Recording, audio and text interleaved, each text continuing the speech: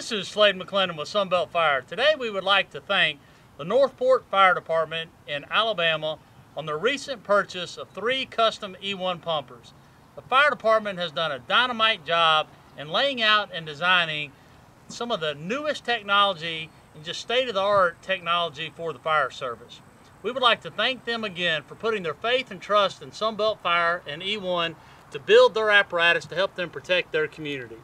We would like to walk you through one of these apparatus here to just show you all of the features and benefits for what they have in this particular design here. So we'll start off on this particular cab here.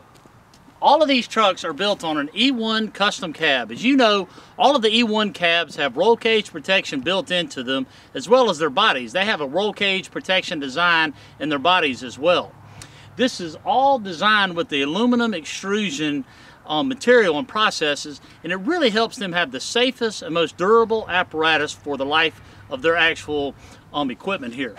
This is on a medium Typhoon cab. It has the Vista roof, and all of the lighting is Wayland LED lighting on the upper level as well as their lower level lighting. They also have the traditional Q2B siren that everybody has come to love in the fire service. One neat thing too, and you'll see this on all of the apparatus here, but it has a portable worn winch that can be mounted on the front, on the sides, and on the rear of their apparatus as well. So they can actually move and deploy that winch in any direction or angle of the apparatus. I'm going to walk you through the inside of the cab here in a little bit, but this has a Cummins 450 horsepower engine with the Allison EVS 4000 transmission. So let's take a look on the side. I'll show you another picture of actually the whole body with the striping on there, but just wanted to kind of walk you through this particular design here.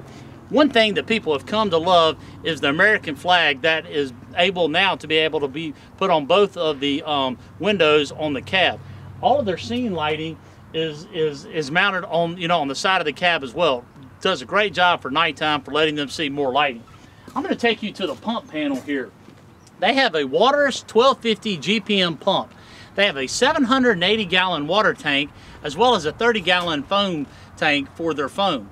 They have the Akron foam inductor here that's placed as well as their foam level gauges and their water level gauges, and then all of their pre-connects and discharges as well as intake gauges are directly here up and above. They also have the TFT ball intake valve that is mounted on both sides, and we'll show you that in a little bit. You can actually see the access into the actual, up onto the pump panel. They have an enormous amount of storage up there to put tooling, whether it's shovels or flaps or what have you. And they also have the quartz lights, the magnifier 900 quartz lights that are mounted on both sides of this actual body here. So we'll kind of take you around into this first compartment that you can tell they have a lot of equipment that is mounted onto this apparatus. So whether it's their nozzles or their hose clamps or valves or wires or whatever it might be, you're going to see a lot of tooling on this particular truck. They also have the TFT crossfire monitor that is mounted up above, but they actually have the base stand to be able to deploy it out on the ground to feed it with discharge lines if they chose to use that option for it. That you can actually see here is their worn winch. That this is where it can be taken out and deployed on the front or on the side. Really, neat technology for what they're using that for and doing that. You can see a lot of their flares and extinguishers mounted in there. They have an enormous amount of SCBA compartment storage for their SCBA bottles that are mounted here, that you can actually see their wetting agent or their foam concentrate here mounted up into this particular compartment. On the back here, that you're actually seeing a really neat design too, that this is a pull-out tray, 500-pound pull-out tray, and that this is actually showing their setup for their hydraulic tools.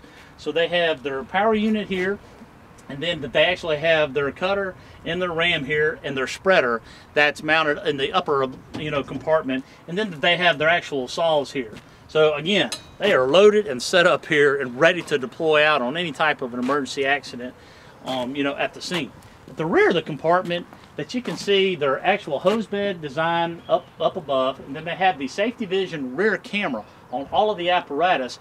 Really neat screen on the inside, really helps the firefighter when they're backing up or driving around. You can also tell that this has a pull-out tray for their actual fan here. So they have a great setup here, and then showing you another adjustable tray up above. Now this is showing their actual MSA SCBA that's mounted up above here. Then it's actually showing you their ladder storage capability. They have their attic ladder up above, their pipe poles, and then their 14 and 24 foot ladder, as well as a storage area for a backboard on this inside. So great design and setup here. Now, as we take you to this side, before we do, I wanted to give you a quick snapshot of what the body design would look like. They did a great job in their actual design there. So it has the Scotch-Lite striping, and it has the yellow, you know, over the black and then yellow. That's Scotch-Lite there. Really neat design and setup. Now, as I take you through the officer side, this is showing you that they have the Harrison, you know, 5000 generator here. Really neat design. Harrison is doing a great job and actually coming in here and just setting up, you know, a generator option for the fire service.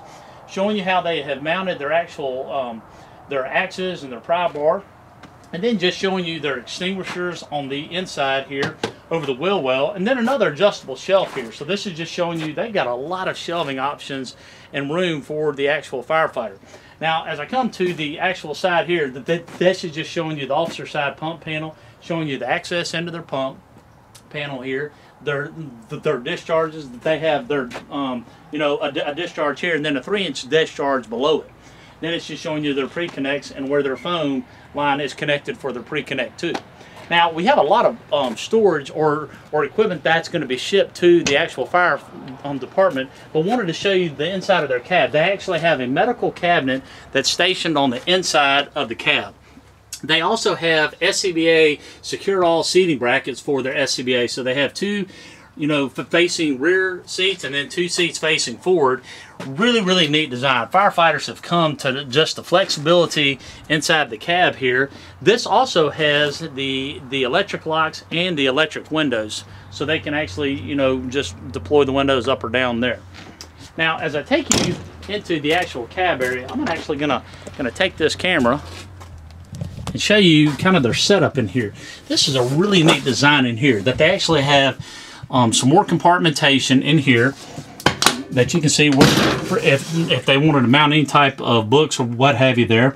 They have their MSA Evolution 5000 thermal imager that's mounted on the inside, that you can also see the rear vision camera.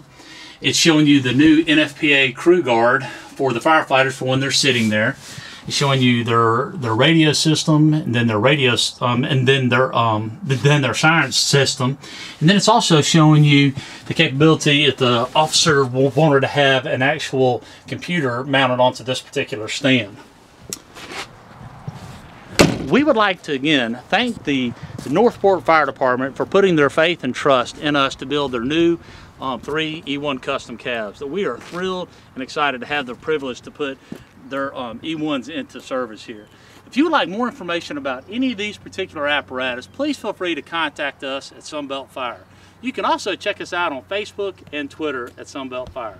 Thank you for what you do. Stay safe.